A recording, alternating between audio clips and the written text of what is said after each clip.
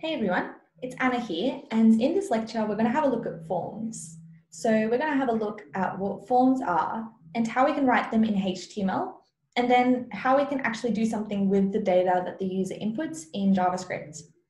So basically a form is a type of element on a HTML page or a web page which allows a user to enter in data. So some examples of where you might use this is a survey, a login or sign up form, or something like a job application form.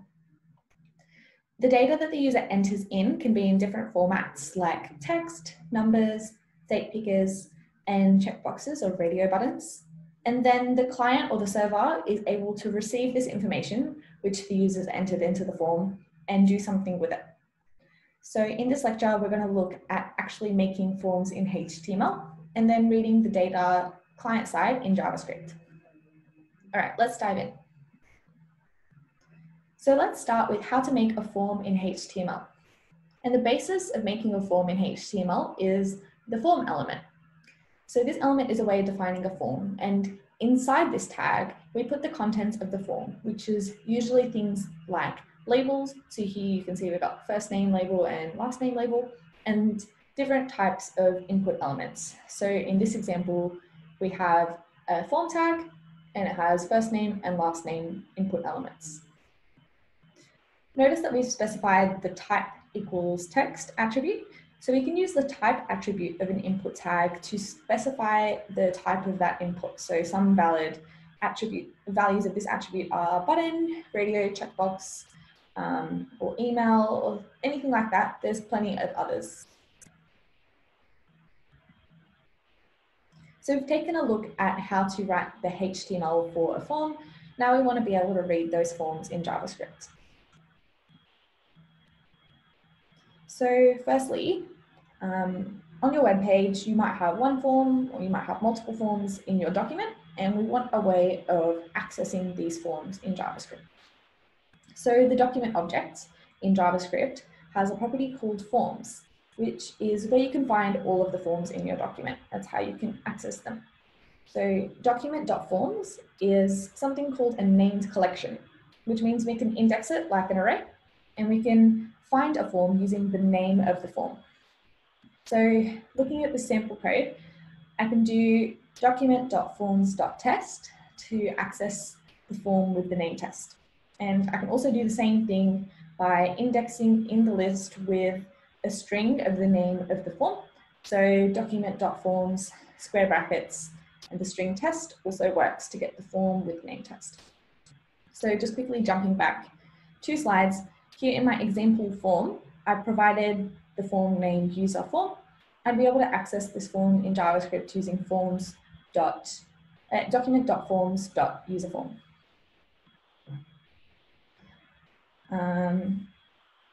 Cool, so lastly, I can also just use an index. So looking at this last example, I've got document.forms0, which gets the first form in the document. And the format of document.forms, of what we get from this, is a HTML collection, so kind of like an array of HTML form elements, objects of the HTML form element type.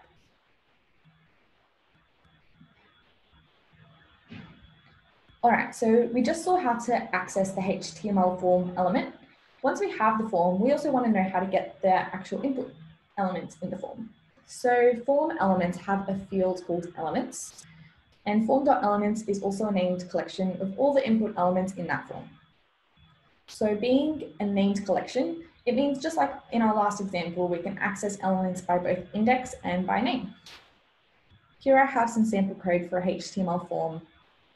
So you can see it has an input for first name or F name, which is a text input. And then it has 2 radio input buttons, which both have the same name, age, but they have 2 different values. Then over on the right-hand side, we have some JavaScript. So in this JavaScript, first we retrieve the form element via document.forms, and then just getting the 0th form, which is the first and only form on the document.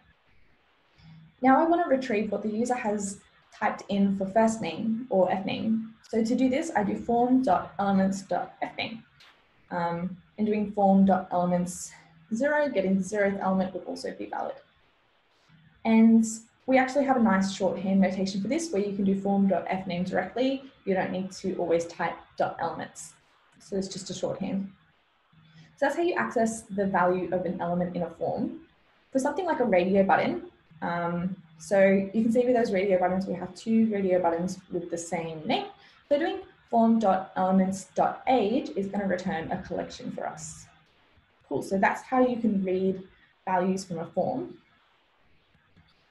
One cool feature of form elements is back-referencing. So when you have a DOM element for one of the input elements in a form, this element actually has a form attribute which stores a back reference to the form which it's contained in. So you can see in this diagram that we have a form, and the form has all its children elements, the elements that are in it, and then each element also references the form that it's contained in.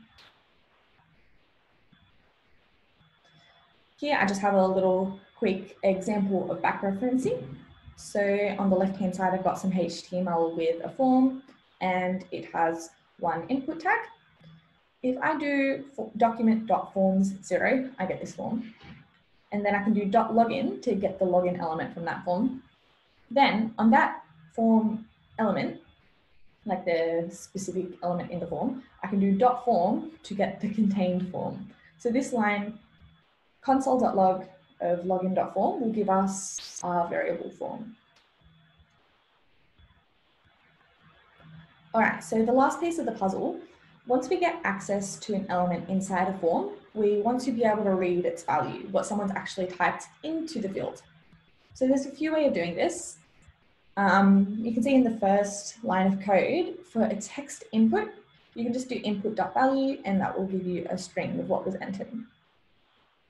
For something like a checkbox or a radio button, you can do input.checked, which gives us a Boolean of whether that checkbox is ticked or not. And then a slightly more complex one is a select tag. So a select tag is something like a dropdown. So you can do select.options, which gives you a collection of all the options in that select. You can do select.value, which gives you the currently selected option. And you can do selected index, which is an index of the selected value into the array of all options. So now we've learned how to read what a user has inputted into a form. Now let's take a look at how we know when a user has submitted a form. So like how we know when we should run the code when the user has clicked submit. So when you make a form, you should add a special type of button called a submit button. And when that's clicked, it fires a submit event. So we're able to listen for a submit event in JavaScript. So once the form is submitted, we can run a callback. So you should listen to the event selector to have a better idea of how to add event listeners. But here I'm just adding an event listener to the form for the submit event. And inside there, I'm able to run a callback. So I can run some form validation. I can do something with the data in this callback. So now let's take a look at some live coding examples of how to use forms. All right, so now we're going to put together everything we've learned, and we're going to make an example form and then write some JavaScript to do something with the data in that form. And the form example which we're going to do is a create account form. So we want to have a form, say someone's signing up for a website or something and needs to put in their personal information. So let's start by making the actual form tag itself. So I'm going to put a form tag and I'm going to give it a name. Now I'm going to start putting in some input fields. So I want one for the username and like maybe the date of birth. I'm also using the placeholder attribute here, which is the text which goes on the input field before anyone types something in it.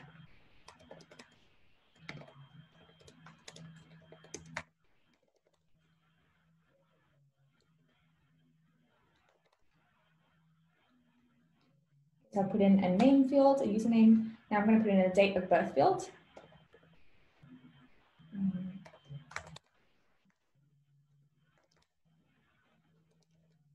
So I've used the type equals date attribute, which will make it a date dropdown picker field. And now I want to do a password field. So you can actually do type equals password.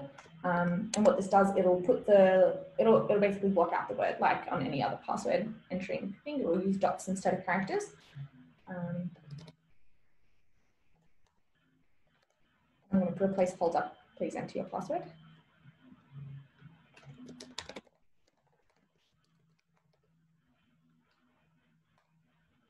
I'm just going to do another one for confirm your password.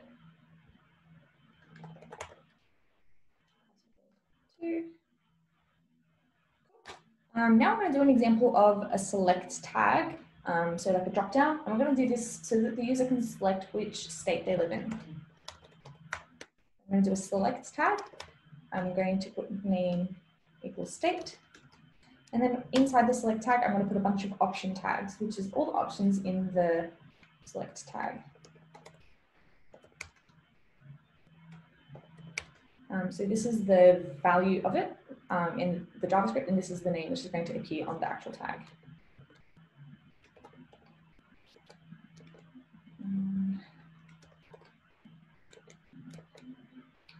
Cool. Finally, I'm going to put a file input so that someone can upload a photo of themselves. So that's just input type equals file.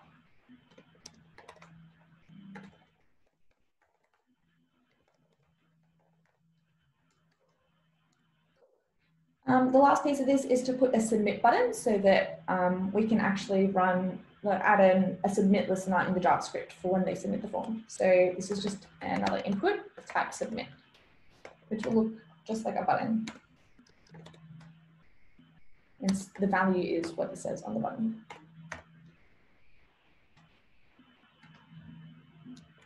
All right, so now let's just quickly run this code to see how it looks in the browser. Cool, so you can see here I've got normal text fields, a date picker where I can choose a date, password fields, so when I type in these, it shows up as dots instead of letters. I've got my select drop down where I can choose a state, and my submit button. So now what I want to do is I want to write some code in the JavaScript such that when I hit the submit button, we will just show an alert. We're not going to actually try and access the data. We just want to add that listener for when we hit the submit button. So first thing I'm going to do in my JavaScript is I'm going to try and access my form element. So I named my form element create account. So I'm just going to do let sign up form equals document.forms.create account. And now what I'm going to do, just like we saw on the slide, I'm going to add an event listener for the submit event.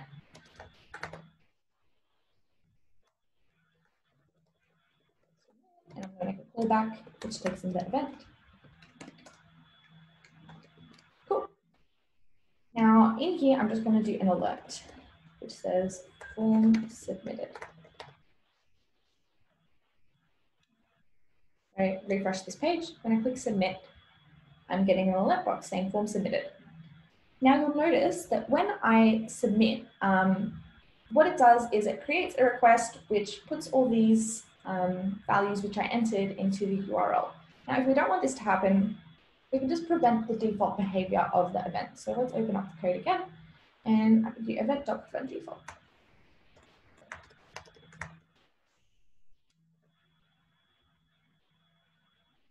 Just remove that. Oops. And now, oh, once again. All right, so now when I submit,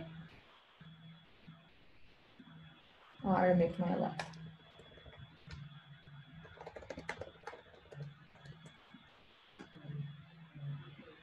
All right, so now when I submit, I'm no longer getting the URL params. All right, so now what we want to do is we want to get the values that the user has typed into the form, and we want to actually alert these. So first I'm going to get the username form. What did I call the username? I called it name. So I'm going to do sign up form.elements.name. And I want to do .value to get the actual string value from the element. Cool. Now what I'm going to do is I'm going to get the date that they entered. So very similar.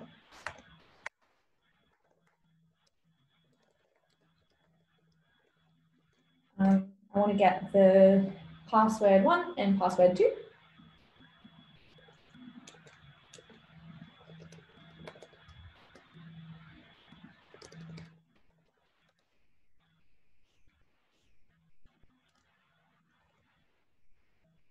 And now I want to get the file which they entered. So, and I want to get the state as well. So first I'll get the file, which is called photo.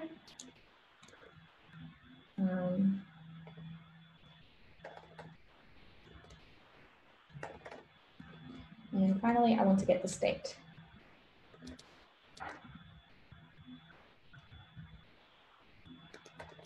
Cool, so now I've gotten all the values. I'm just going to alert these in the string.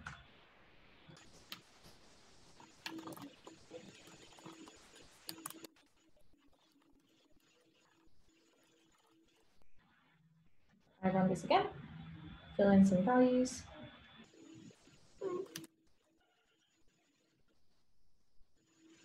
Cool, so you can see it's console logged my name, my date of birth, my password both times, the name of the file, and my state.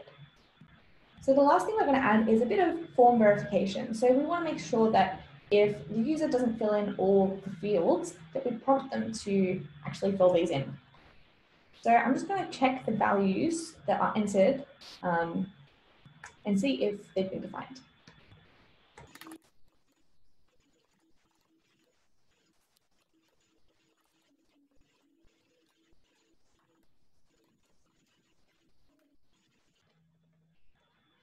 So here I'm just going to alert that please enter all the fields. Cool, let's try this again. So if I just type in Anna, but I don't fill in the rest. Cool, so now I'm getting an alert saying, please enter all fields.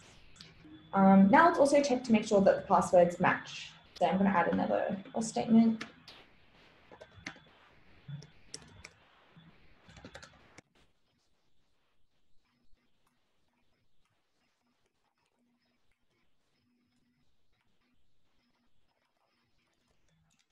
Let's try that again. So I'll fill in all the fields. Make sure to choose this, but I'll type in a different password for each. And click submit. Okay, cool. So I'm getting an alert that says passwords don't match. So that's the basics of making a form and adding in some really basic form validation in JavaScript. So that's the end of this lecture. Thanks so much for listening. I hope you learned something.